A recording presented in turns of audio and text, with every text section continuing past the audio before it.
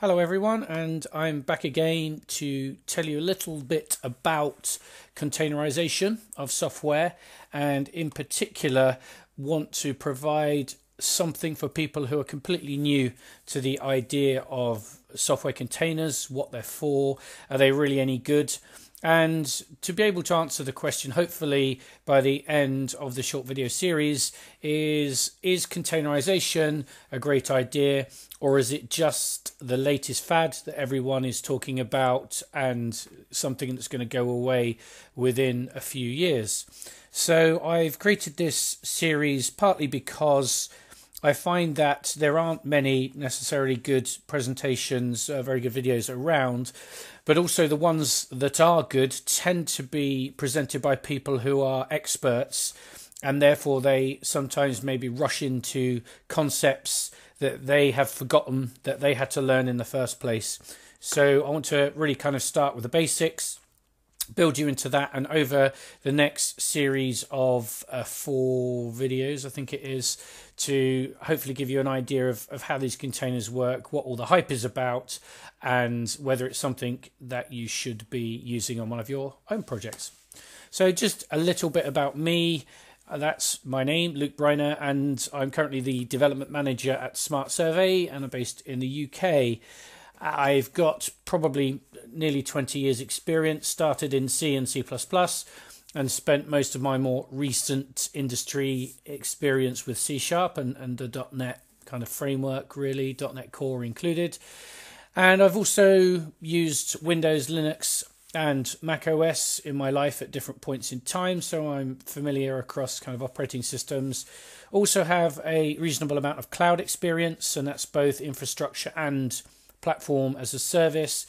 And I've also dabbled in a couple of other languages that I wouldn't consider myself an expert in, but I have done PHP, Java, Enterprise Edition, Android, even iOS at one point. So I've kind of touched a lot of different things really as a developer. So I'm coming at this really as a developer, although someone who now has a lot more responsibility with deployments and builds and DevOps and things like that. But importantly, I'm new to containers. I've been maybe spending the last 3 or 4 months playing around, learning concepts, working out how it all fits together. And so really these videos hopefully will be simple enough for people who are new to the topic to understand. But as I say, I am new to it, so there might be some subtle little detail that I get wrong, and I apologize for that if that happens, but I don't think it's going to be a problem. So containers kind of introduction really is, we're talking about something that's a very hot topic in the development world. And if you are a developer, a professional developer, and you haven't been hearing about things like Docker and Kubernetes, then I would definitely ask you where you've been, because people are talking about them all the time. That doesn't mean that every company in the world is using them, for sure. And it doesn't mean that your company uses them now and might not even be able to use them in the future for reasons that we'll look at later. But it's definitely a very hot topic. And although this series is going to be looking really at Docker and Kubernetes, that is for one reason, because they are by far the most popular containerized container runtime in terms of Docker, and Kubernetes as an orchestrator of containers. But I must say right now there are others that are available. Some people would say you definitely should not use Docker, you should use one of the alternatives, or you should definitely not use Kubernetes, you should use something else. I'll leave that as an exercise to you guys, because most of what we're talking about here applies to Docker, Kubernetes, and all of the other orchestrators and runtimes that are available as well. The second reason is that Docker and Kubernetes are the two that I've been working with purely because they're the most popular. It's been easier to get information about them, how they work, and to learn them myself. So containers are also very much integrated with DevOps. If you've not heard of DevOps, again, that's I might do a video on that. But DevOps, in its simplest form, is the idea of getting things out the door as quickly as possible in a good way, in a controlled way. So imagine the difference between 2 companies that are competing, and the first company gets a request feature, and it takes them 6 months to get that feature out of the door. They could have lost a lot of sales in 6 months, because that's a long time in today's market for something to actually get implemented. And imagine that the problem wasn't the amount of code work that was required, but really the number of barriers between development work taking place and something going live into production. So compare that with a different company who has a DevOps philosophy, who has removed a lot of these barriers, at least the manual barriers, the sign-offs and the long system testing sections of the pipeline, and then maybe they could get something through the pipeline in 1 week, for example.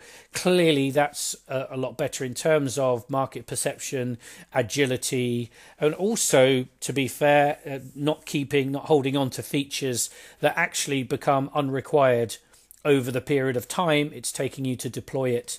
And that happens quite frequently. In fact, somebody asks for something, we spend 6 months implementing it, and by the time it goes live, the customer doesn't want it anymore.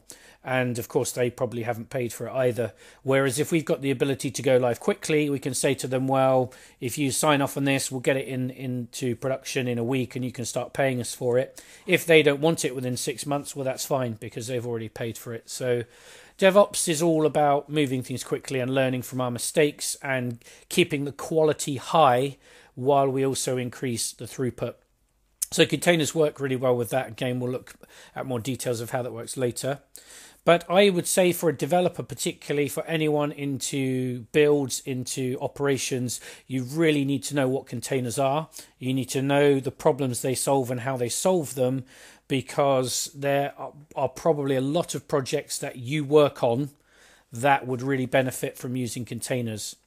But that said, the other part of this is, I can say up front, and I can say this with hand on heart, containers are not a good fit for everything. They do bring in additional complexity, additional education, different ways of thinking about things. There are extra pieces of work required, so they're not going to suit every company.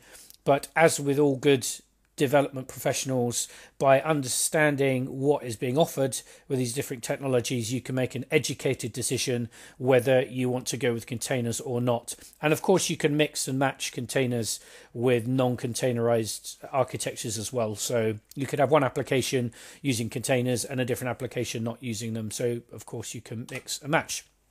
So I am going to do 4 videos. The first video, this one is really just an introduction, a high-level view of containerization, what the motivation is for it, and what a container basically looks like, or how a container is defined.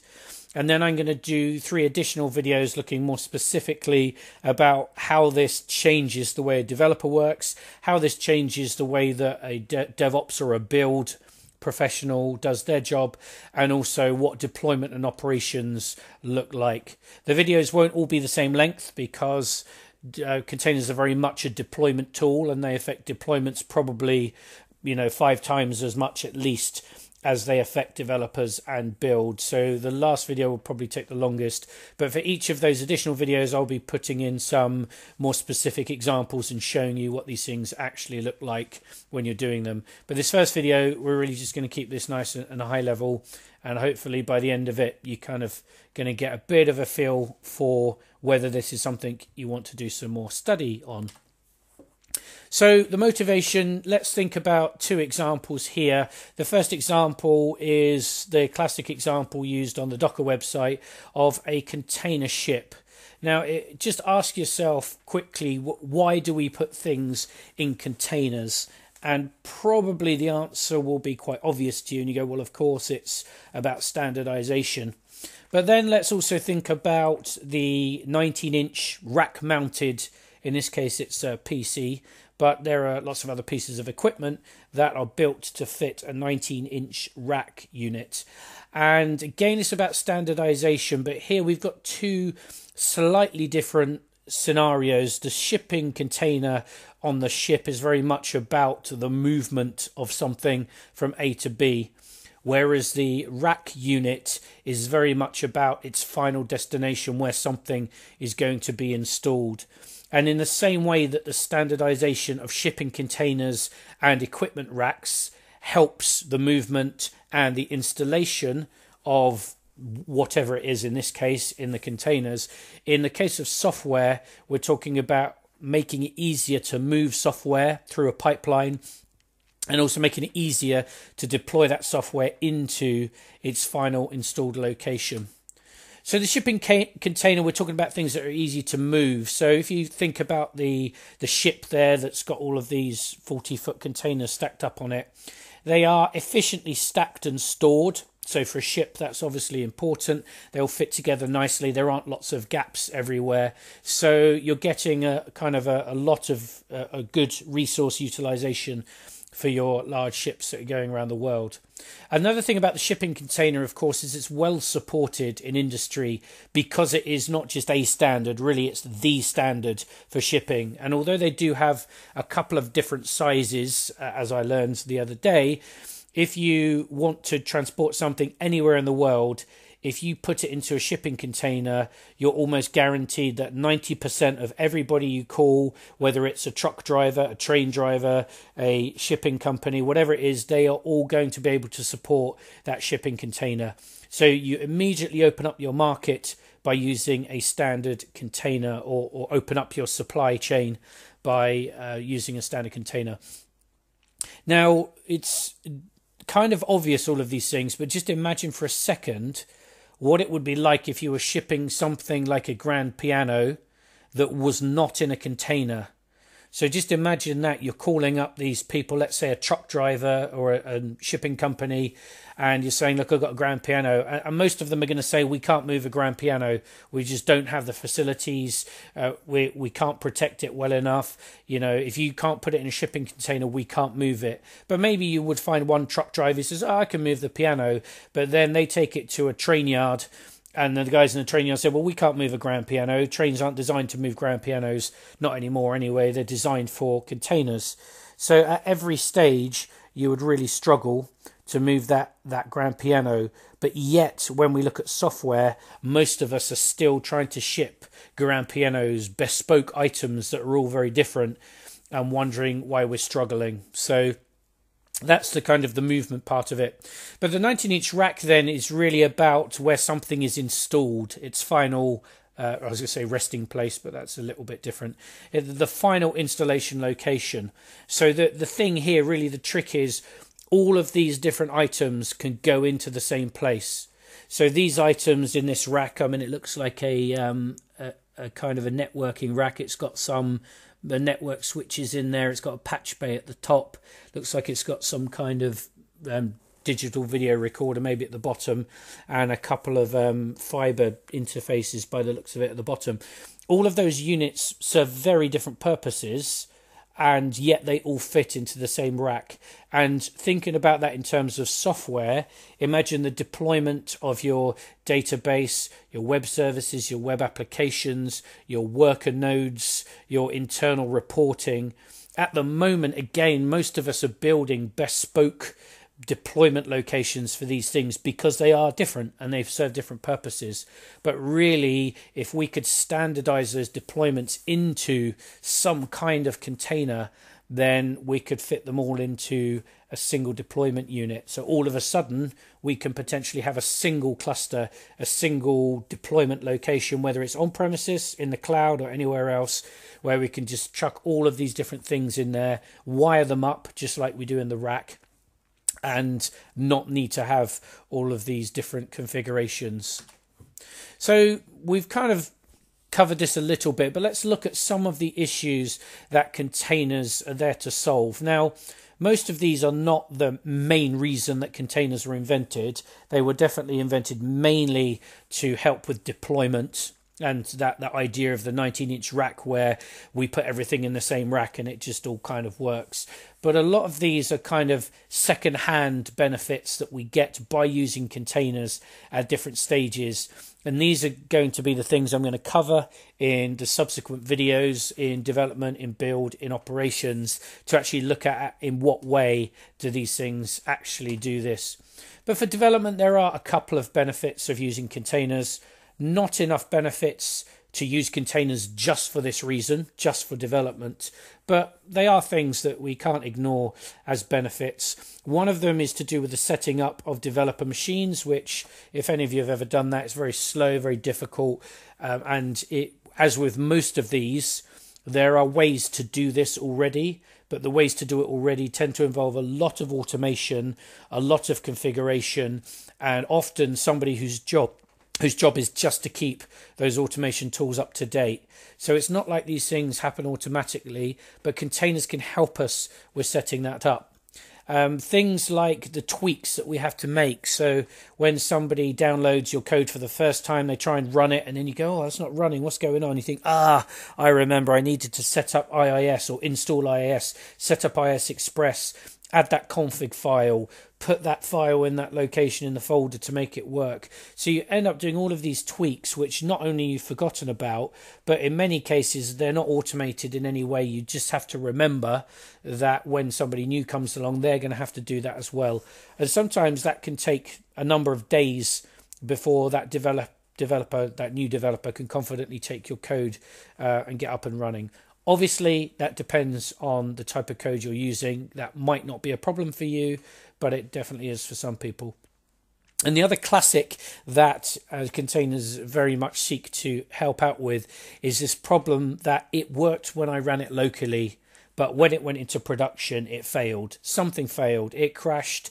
It didn't return the right data. It's maybe not working all the time properly, but whenever I run it locally, it's fine. And that is a classic configuration problem. Obviously, what that means is there is something on your local machine that is different than it is on the deployment machine.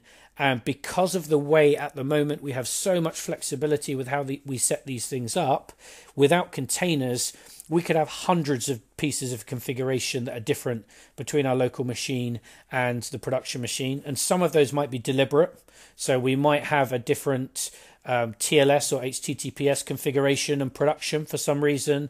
We probably are pointing to local or development versions of databases. So that's something that's deliberately different between local and production. But whatever those things are and whether those are there for good reason, we want to try and avoid this problem where, it worked locally and now it doesn't work in production. And if I download it, it still works locally, still doesn't work in production. And then we can end up wasting a lot of time. And in terms of the shipping, so we're talking here about our build pipeline.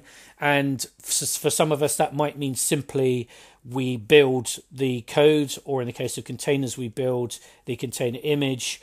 But it could mean unit tests, it could mean performance tests, it could mean user acceptance tests, it could mean a whole number of different parts of that pipeline that take place either before your product gets to production or maybe in parallel with production. So we could be talking about something fairly significant. And we have the same kind of problems about configuration and recreating the configuration. We're dealing with different operating systems, different build tools, different versions of build tools or libraries. So we've had problems with, say, the Visual Studio build tools because some of the database project build tools haven't been updated in the most recent versions. So you install a later version of the .NET SDK and it doesn't include the database build tools. So then you have to go back and install those build tools as part of an older installation just so that they're available. You've got people like Microsoft and others, although I have most experience with Microsoft, and they changed the locations of folders. So things that worked in version 2007 don't work in 2011 anymore because things got moved and it's broken build agents, it's broken our customized scripts that we've spent hours and hours putting together.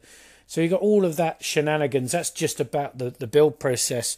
But even the installation methods, if you're going to be installing things to test them, you've got, installers that are executable type installers. You might have a folder and everything just gets copied as a folder. You might have a web deploy, like a kind of Microsofty thing where you run some kind of command to publish it.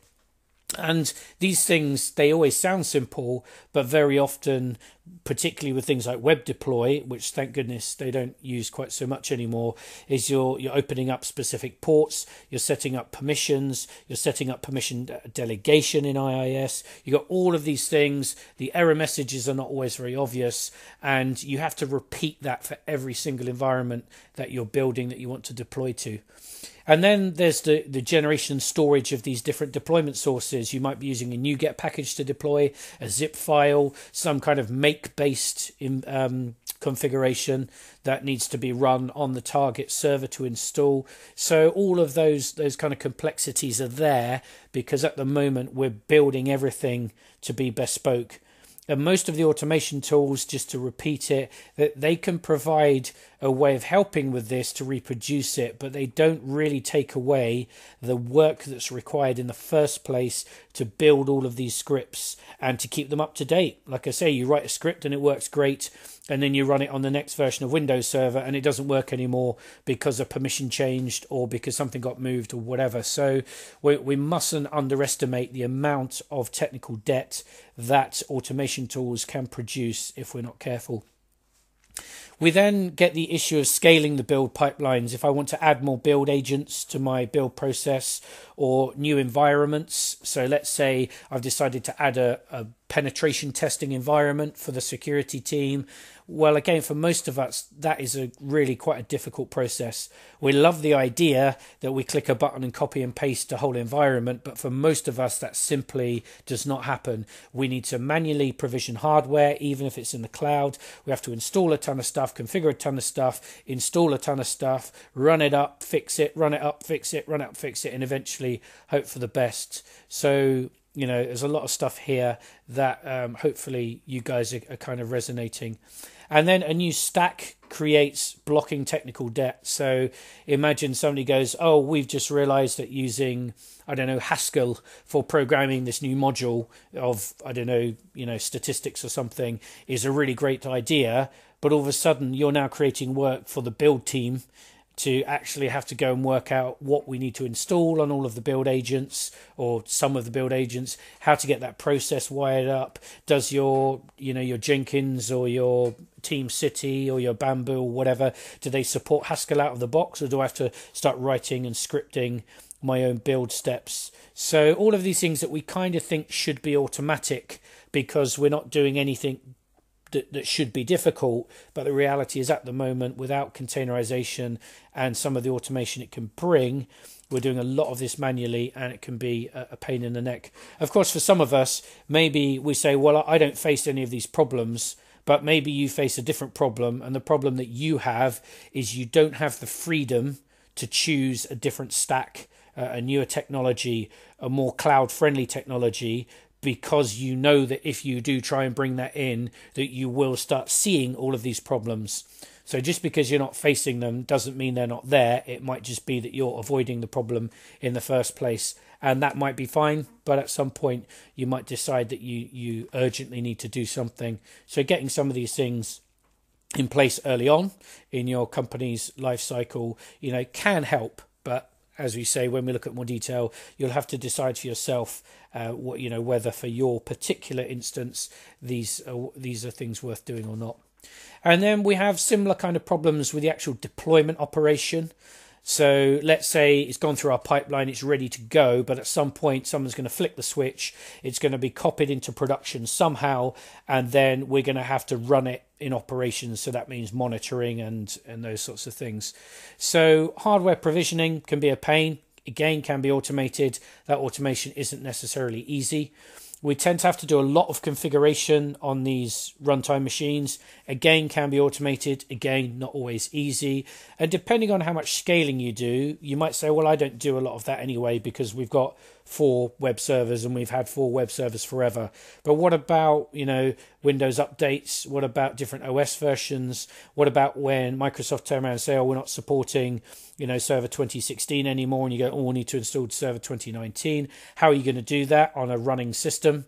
This is a production system, you can't just switch it off. So what do? You have to create more hardware, you have to do all the configuration, hopefully it's going to be the same, you have to install everything, you have to run it, you have to test it, you have to do a ton of stuff before you then bring that system up and turn off the other system.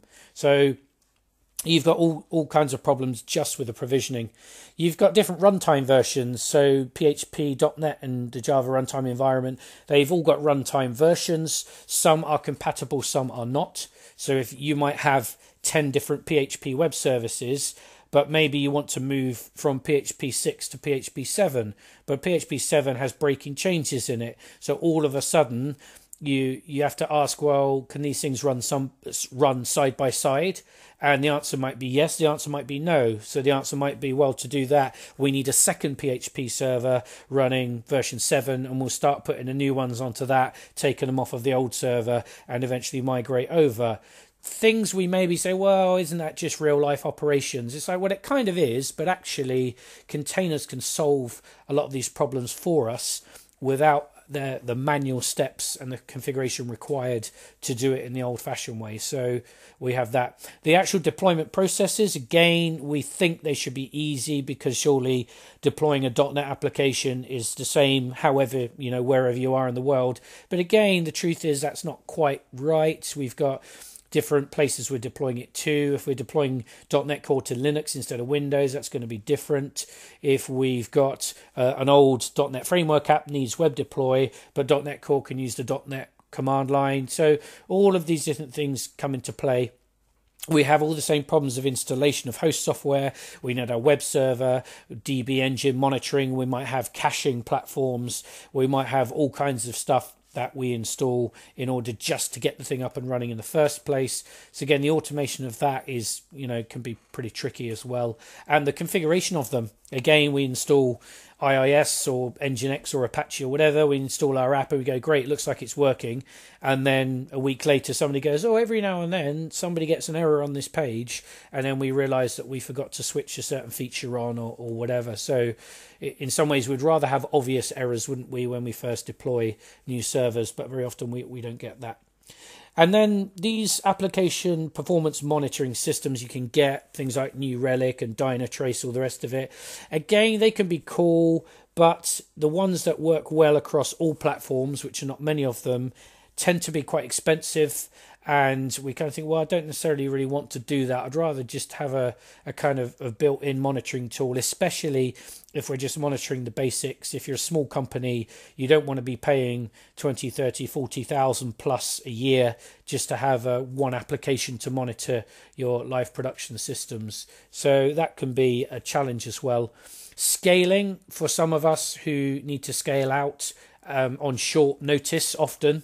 So all the best will in the world. We know when we're about to sell tickets for a Coldplay concert, but I don't think they're playing anymore. Tickets for U2 or something. We know that as soon as that sale goes live, we're going to have 5 million people on the site at the same time. Well, then we can generally cope with that. We can tell our cloud provider in advance to spin up another 1,000 servers or however many we need. We kind of just then have to deal with it. But of course, a lot of the time we don't get that notice that the site's about to get very busy. It might take a news article and all of a sudden everyone's going, oh, I wonder who this company are. And then they all start searching for you and they land on your site. And all of a sudden you get a massive spike in users. And with traditional deployment methods, the scaling can be really slow, or you might have a little bit of capacity. So you might say, well, we run our servers at 50% resource. Great. Well, you can handle another, couple of thousand people. But any more than that, and some of us cannot scale out at all without physically creating a new server. So that's not going to happen anytime soon. Even the automated ones using Ansible and things like that to deploy new servers can take, a good 20, 30, 40, minutes plus, depending on what the platform is and what the OS is. Whereas even things like, say, Azure App Services is actually it's containers underneath, but to all intents and purposes, it seems like something that's designed to give you scale. But then you realize that, well, you can only scale out so far. You can only have on the premium layer something like 50 instances of your web server, which is quite a few, but it's not loads. And if each of those instances is only, say, 2 cores and 4 or 8 gig of RAM, they're not particularly meaty instances. If you want more than that, you have to run up another app service host and then load balance across them. So again, that's not a 20-second operation. That could take, again, 10-20 minutes plus per environment, and all of then the hassle of the DNS changes and everything else. So the scaling can be really, really hard. Not relevant to everybody, but relevant to some of us. And I guess the bottom line for all of this really is this statement that recreating an environment is hard, and it shouldn't be. If I have a production environment, theoretically, or certainly in my imagination, if I want a second production environment that's the same, I should kind of be able to copy and paste it, because I want all the same machines, configured all the same way, etc., etc. And although some automation tools kind of promise that, the reality is none of them do it automatically, because there are a lot of things that we can change in an operating system that an automated tool is simply not going to be able to see. We can use things like VM snapshots and stuff, which we'll look at later on, but they bring with them their own challenges. So there's really quite a list of challenges, really, problems that some of us face more than others. But let's briefly look at some of the current solutions, because you could say, yeah, that's all true, Luke, but we've got stuff, we've got tooling to handle all of these things. So first of all, you can talk about things like automation tooling. So you might have heard of Ansible, of Terraform, Azure Resource Manager, a number of others there, Puppet and your Chef and all the rest of it. They tend to work at slightly different levels. So some of them really are concerned about application and configuration. Others are concerned about hardware and provisioning hardware and getting the hardware set up ready for the software. Some of them cross that line and do both. But again, like I said before, they can do a lot of the work in a relatively easy way, but you still have to maintain them. You still have to do a lot of work yourself, because Ansible can't tell you how to configure HTTPS. That's a decision for architecture, and it's something that you would have to decide, and you would have to tell it, even if it had a little task in there to set the HTTPS configuration for Windows, for example. So there is an amount of work there, and a lot of people have maybe moved away from one sort of hassle into a different sort of hassle, and that's always the danger. Is we go, I hate doing all these things manually, so you create a load of automation tooling and you still end up doing a lot of stuff manually. You just do it in the tooling rather than on the OS. So they don't necessarily help a great deal, but it depends on your use case. VM snapshots, as I mentioned before, are obviously a way of getting something that truly does capture everything that's configured on a particular operating system. But there are problems with VM snapshots. For a start, they imply that you're using an entire virtual machine for your host. And if you're trying to scale out to hundreds or thousands of web servers, you don't really want one virtual machine per web server, because that's very wasteful of resources and very expensive. Whereas when you use containers, which we'll look at later when we look at the details, you get a much smaller unit of work, which means it scales out much more easily and costs you far less. So you've got a bit of a resource issue with VM snapshots. The other thing is it's very difficult to keep them up to date. So if you have a snapshot that's 6 months old, and I've done this before, I run it up as, let's say, an additional build agent based on a snapshot from the original build agent. And the first thing that happens is Windows wants to install 6 months worth of updates, and all these other things have changed and everything else. So all of a sudden, you're not actually restoring the same thing. You're potentially restoring something that's in a different state than the thing you've copied it from. So there are still problems with VM snapshots. They can take up a lot of space, and a snapshot, as opposed to a backup, is actually effectively an incremental view of a virtual machine disk. So snapshots are not quite as solid as they might sound like, although they do give us in some cases the easiest way to get something that's very close to what we want, so at the cost of that efficiency. And then the other thing some of us do, we harmonize software, heavily harmonize it. If we keep our stack the same, if we only ever use .NET, we only ever use Ruby, we only ever use Python, whatever it might be, then obviously that makes our life easier. but it doesn't solve the problems. It just kind of reduces the amount of them. And again, it might prevent us from using something that would actually work much better for us as a company, because we don't want to dilute our stack with a new technology that needs new builds and new servers and new hosts and new whatever else. So that can be, again, a mixed blessing. The frequent updating, again, I've kind of put this in as a current solution, but it's really kind of saying, well, this is how we keep things working, is we just have to automate the updates all the time, make sure everything's always updated. So maybe everything always runs on PHP 7. At a certain point, we're going to decide to do that. Everything gets migrated, and then we're always on PHP 7, so we never get the problem of, say, runtime version problems. But again, we say that like it's an easy thing, and in most cases it's not easy. We have an old product, it relies on old features of PHP.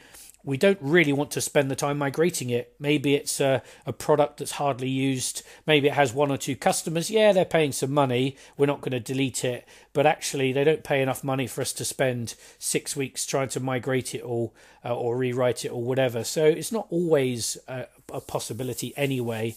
So trying to do that, it works great when you're a small company. It's doable when you're a small company. As soon as you have more than about 3 or 4 products, that will start to become not a viable solution. And the other thing, as I mentioned before, things like Azure App Services, there are others. You get management solutions which can hide a lot of these details. So, for example, with Azure App Services, you can deploy a .NET web app directly onto a platform, directly onto a system in the cloud. And then a certain number of parts of maintenance become Microsoft's problem and not yours. So you don't have to do Windows updates, that's hidden from you. You don't have to, manage broken disks and all the rest of it. Is a lot of those things are taken care of, and then you get to just worry about your application and not have to worry about other things. So it can provide some parts of the solution for sure. But there's obviously the danger of that lock-in. If I use Azure App Services, I'm kind of telling myself I can't then decide to put the database on Amazon, because they're going to be 2 different cloud providers, however many miles apart. So if I go with Azure App Services, I kind of need to put everything else in Azure. So that might be a problem. There might be a cost issue there. There might be a vendor lock-in kind of issue. So some of these things are great, and they certainly help us. But as with all things, they come at a cost, and we need to decide. But I would suggest that even with all of these things added together, we're still ending up with a significant amount of complexity, and we're not really solving all of the problems in the best way. And I think, again, just to be honest up front, that containerization can solve a lot of these issues in a very straightforward way, which is why we should learn a bit about it. So at a very top level then, we've only got a couple more slides left. Let's just kind of ask what actually is a container. Okay, you've sold me on the idea that they might be useful. What does it actually look like if I'm writing software? Well, really, this is the top line. This is as simple as I could kind of make the description. A container is really an entire deployment with the minimal runtime required to make the app work. So we're saying if my application needs PHP, that is included inside the container. But there are a lot of other things that would be present on a virtual machine or on a bare metal server that would not be in the container because they're not directly needed. So let's say an antivirus program, the server needs antivirus, my application doesn't need antivirus, or let's say in most cases an application doesn't need antivirus. So the antivirus isn't in the container. I've pretty much got my application and an amount of runtime.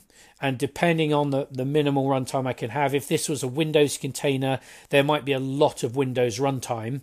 But then at the same time, if I'm running .NET Core on Linux, then these containers are very small. So they could be, 50 or 100 meg in size compared to the size of a VM, which could easily be 30 plus gig. So even just size-wise, minimal kind of deployment, all encapsulated in a little box. It runs inside a container environment. So the container runtime, so Docker itself, which builds containers, can also run containers. But Docker is not designed as a kind of a production ready system. It doesn't really support all of the complex networking and kind of runtime monitoring and things that a production grade system would, but it is useful for testing because you can run up a container locally and make sure it behaves in the right way. However, there are others, the orchestrators, which we'll talk about later. Docker Swarm is Docker's offering, Kubernetes, Nomad. There are a number of different systems that all have different pros and cons. That is the container environment, and this little box that we've built with our application, our runtime, runs inside this environment. Now, the definition is like, well, how do I make my code work in this container? In the case of Docker, we're literally talking about a single text file that lives in the project. And that text file, we'll look at an example in a second. That text file literally just says, this is how this project gets packaged up for a container. And that's all you have to do. The rest of the project is identical. There are some things we'll look at when talking about development that we'll need to avoid, because we're not going to have access directly to operating system primitives. We can't just jump outside of our application and call things in the way that we might already be doing. But apart from those restrictions, the fact it's running in an isolated environment, the Docker file is all we need to turn something into a containerizable application. So, for example, a PHP application might just have the PHP runtime and nothing else, or the PHP runtime and the application and nothing else, because as long as the PHP runtime can access what it needs to, which might be some file I/O, might be some network I/O, but otherwise, as long as that's available to it, then that's all it needs. And then the application, all the application needs is access to the runtime, and then maybe access again to files and networking. Anything like that which is outside of that container is only available if the container environment provides it. And of course, in most cases, container environments will provide the network infrastructure in order for applications to access other internal applications or to access the internet.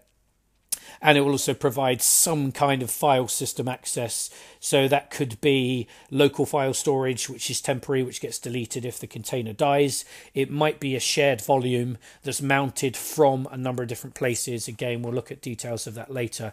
But anything that's not packaged up is only available if the container environment provides it. So think of it a bit like a virtual machine on a diet, because a lot of that stuff, there's no host operating system that's visible to the container. You don't have any of the things that the server needs within the container, just the runtime, the application, and everything else provided by the environment is external to that. So as a really simple example, here's one I grabbed off the internet. So this is a PHP application. So PHP applications don't get built or compiled. They just get interpreted by the web server on the fly. So we have this top line here, so this from. So this is the base image that we're building our container from. And there are tons of these that are around on public repositories. Microsoft do Microsoft ones. Docker Hub's got tons of them. So everything that you would ever need really is available as a base image. And in this case, you can see that this is a base image that is based on PHP version 7.1.8 and with Apache web server built in. Now, we wouldn't usually do this in production. We wouldn't usually package the web server and the application, but it doesn't really matter for the example of this Docker file. That is our base image. So everything that we're going to deploy has to be able to find everything that it needs in this image. What do we then do? Well, there is a space here, you can't quite see it, but it says copy everything inside the current directory, so that's the directory that's got all your code files in, into the /serve/app directory in this image. How do I know what directories are there? It depends who built the image. So they tend to be some kind of conventions, but you certainly can't assume all of these. You need to find out what locations are mapped by default. But in this case, it's saying copy all of my code into service app on that image, or on a copy of that image. It's obviously not changing the real image. And then copy a vhost.conf from my Docker directory into, on this image, etc. Apache 2 sites available, blah, blah, blah, blah. So the standard place for an Apache config file.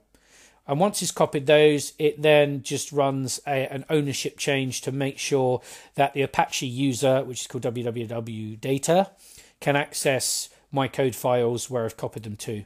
So that's it. That's all it takes. When you run Docker build against this project, it will see this Docker file. If it needs to download this image, it will download it. If it's already downloaded, it doesn't need to download it again. It will do what it needs to do. It will build up the container, and this step here is what happens. All of these steps happen when we run Docker build, but it is possible to run other steps that happen when you actually call Docker run, so that you say, well, when I actually get mounted, then I might need to do some extra stuff. But by and large, this is it. Base image, do a bit of stuff, maybe copy some files, and then in this case, it's changing the permission so that Apache can access it.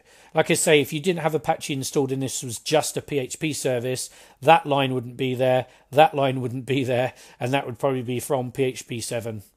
Copy that, done. 2 lines, dead easy. Slightly more complicated example, .NET Core. Now, this is one based on a Windows base image. So notice here, this is a public repo. So this is Microsoft Container Registry. They have a whole load of .NET Core images with different versions of .NET Core. And they also have ones based on different versions of Windows Server, and also, excitingly, different versions of Linux. So I think they support CentOS, Red Hat, and Ubuntu base images for .NET Core only, not for .NET Framework.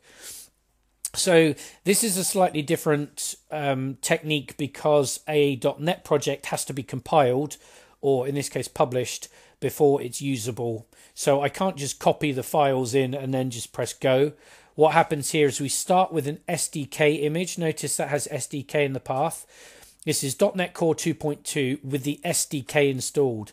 Why do I do that? Well, first of all, I'm going to set my working directory, so I don't have to add this to every single line that I do below.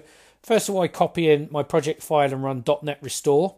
Now, .NET Restore is available because the SDK is installed. So this is going to install all my NuGet packages for my project. And notice here, I haven't even copied my code files yet, just done the project and run .NET Restore. By separating this into stages, Docker can very cleverly work out whether anything has changed. If I would have done this part after copying all the files, then every single time I run the Docker build, it's going to run .NET Restore, which might be a waste of time. The clever thing here is Docker's going to go, oh, I noticed that of the files you copied last time you ran Docker build, this one hasn't changed, so I don't need to run this anymore. The previous layer that I built after running .NET Restore is still available and still valid. So you get this super duper incremental build process. Then I'm copying all of my files, my C# files, into the current directory, which is app, because that's what I set as my work directory. And then I'm going to run .NET Publish, which does 2 things. It builds the application first, and then, because this is .NET Core, it has to publish it into a format that's going to run on the web server. So I set the configuration to release, and I specify the output directory. So that is now pushing it into /app/out on the base image. And then something else you see quite a lot, which again is really important, I've now got a different image for the runtime. So notice it's still .NET Core, but instead of SDK 2.2, it's now ASP.NET 2.2. So this is going to be a much smaller image. It still might be a few hundred meg, depending on, in this case, it's a Windows Server image, so it's very likely to be a few hundred meg. But this one's still going to be smaller than the SDK. And of course, the cool thing is if there is a problem and I was using the SDK, the problem might be caused by the SDK being present and changing something. But here, because I'm not including the SDK in the final runtime, not only is it smaller, I'm removing the chance that something in the SDK is going to affect my final build. And then what do I do? Well, I set the work directory again to be apps, just so I don't have to keep writing app in all of my commands. And then here, notice what it's done is it's copying from a previous environment. So notice this had an alias up here. I'm copying from that step the contents of app out, which is, remember, is where we publish to. And then once that's copied into my app directory, I'm then telling it, because this is .NET Core, I'm telling .NET where the entry point DLL is for this application. And that would generally be the name of your project. That's why it's injected here. It's not always called the same thing, so it just gets added to the Docker file here. So again, not massively complicated, very easy to understand. And once these things are built, you're not generally ever going to have to change this Docker file, even in .NET Core. It kind of does its stuff. And in Visual Studio specifically, when you create a new .NET Core project or a new .NET Framework one, in fact, it will say to you, do you want to include Docker support? And if you do that, it will give you a Docker file with all of the names injected that you gave it, and then it will just work. So that's all it takes to make something into a container. But in the next video, we're going to be looking at what this looks like specifically from a developer's point of view. So we'll look at maybe creating a new pretend developer laptop using like a Linux VM or something, and then look at how we set this up to go ready to go with Docker, to build with Docker, and to deploy those containers to our build server for the following video, where we'll look at building. So hopefully that was a decent enough top level. Did take a bit longer than I expected, but that's fine. And I hopefully see you in the next video. Questions or comments, as always, please chuck them in the comments below and I'll answer them if I can. Okay, I'll see you guys soon.